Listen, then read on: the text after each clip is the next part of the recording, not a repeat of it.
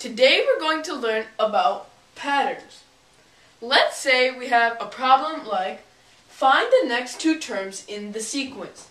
And our sequence is 3, 4, 7, 11, 18, 29, 47.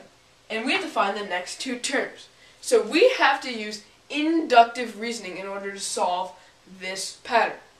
So let's look at the first two terms of the sequence. The first two terms of the sequence are 3 and 4. Now, what is the difference between 3 and 4? It is 1. So we're going to put a 1 underneath. Now let's look at the second and third term. Now, what is the difference between the second and third term? It is 3. Now, for our final one, we're going to look at the third and fourth term. 7 and 11. The difference between 7 and 11 is 4. So as we can see, the pattern is not adding to each term by a certain amount of number. It's something else. Now, if you look very closely, you can see the first and second term. There are 3 and 4. And the first and second term equal the third term. Now, if we add the second and third term, which is 4 and 7, that is equal to the fourth term, which is 11.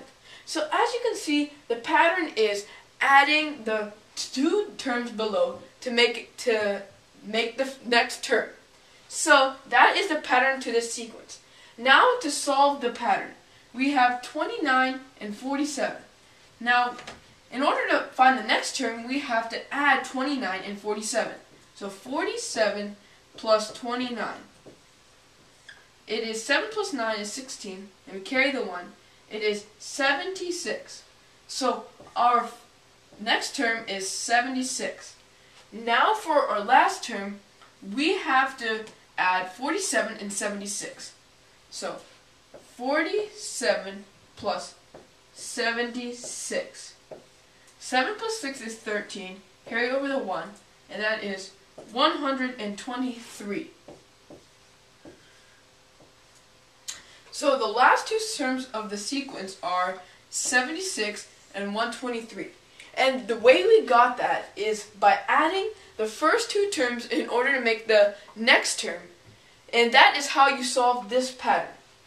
So today we learned about patterns. Thank you for watching this video.